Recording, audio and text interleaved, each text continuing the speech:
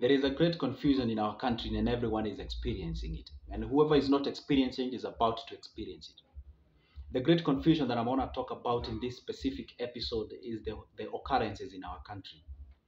Our country, Kenya, is building roads, is building railways, is building viaduct, is building expressways, is building super highways, is building terminals in our airport, terminal A, B, C, D, and all those capacities are being built.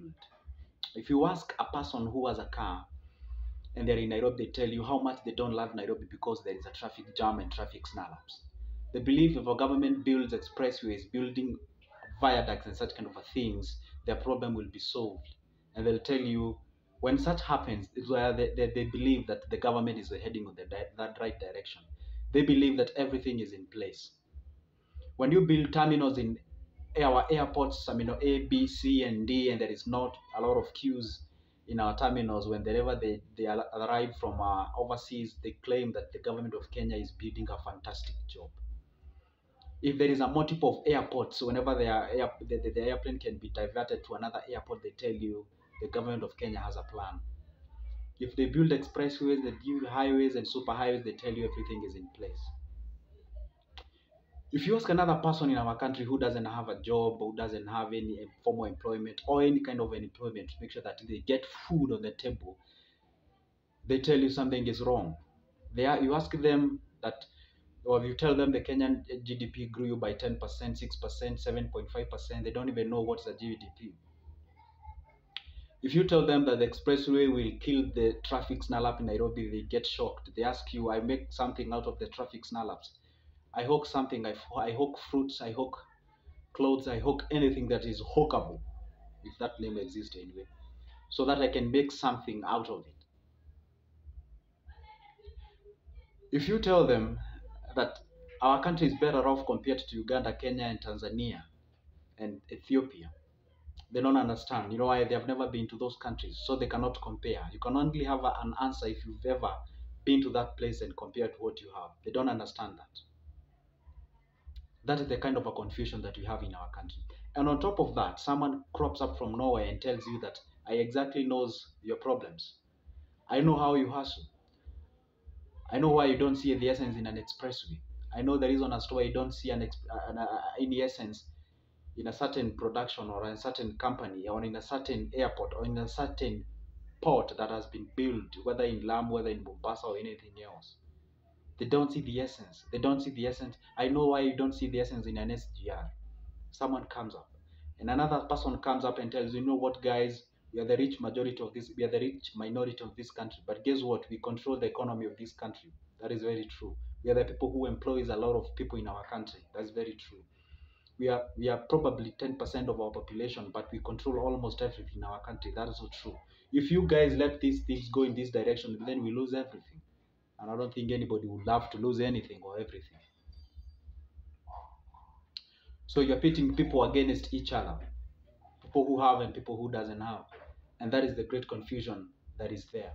You believe you not, on 9th of August 2022, people will get out of their houses to vote depending on how they believe, in a hope that everything problem will be solved. Number one, the problem of the rich will be that their wealth is still to remain intact. That's why you find them, they're even vying for the post so that at least they secure their riches. Whether we are gotten ill or we are gotten in the right way.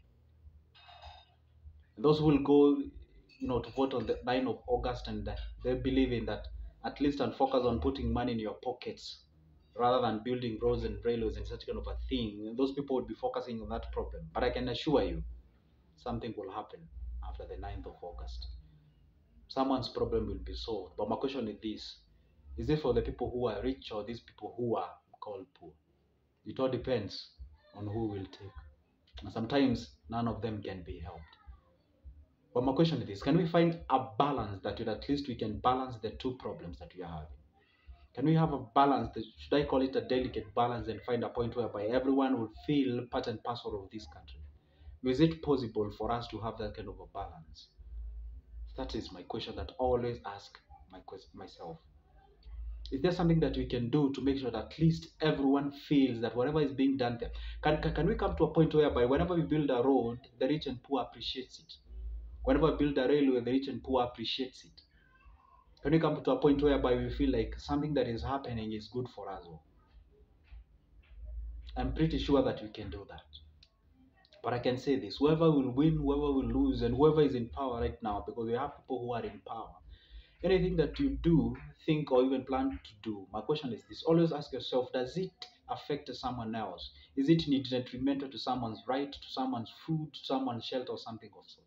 That is always the question that you should always ask yourself. I'm not trying to claim that we can have a world that's where the theft is free, or rather we can live in a world that is free of theft. In Kenya, we call it corruption. In America, they call it lobbying. In either way, it's all about stealing. So my question is this: can we be able to find that a delicate balance and make sure that at least everyone feels relevant in our country? And the question is, or rather the answer to that question is, it is true. If you are entrusted with the power, if you are entrusted with a position, utilize it correctly. As much as to serve the people, it should also serve you, but should not be detrimental to someone's right, to someone's food, to someone's shelter. At least those are very basic. Make sure that at least those people get that specific.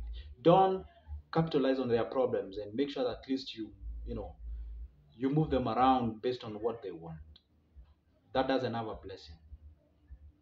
Even if you don't believe in blessings, that is not even good. My name is Joseph. I talk about finance. I talk about anything concerning the development, how we can improve ourselves. I'm not a right activist, but I talk about anything to do with finance. Where can you invest? When and how we should you invest? That is exactly what I talk about. That's my major as far as this channel is concerned. If you love money, if you love to use it in the right way, if you always ask yourself, where is my money going, and such kind of a things, that's my major. That's what I focus on. If you subscribe to my channel, that is exactly what you get. Click on the icon bell so that you be the first one to be notified when I post a video. That is not a promise. That really works, and it's out there. What I can say for now is that see you in the next one.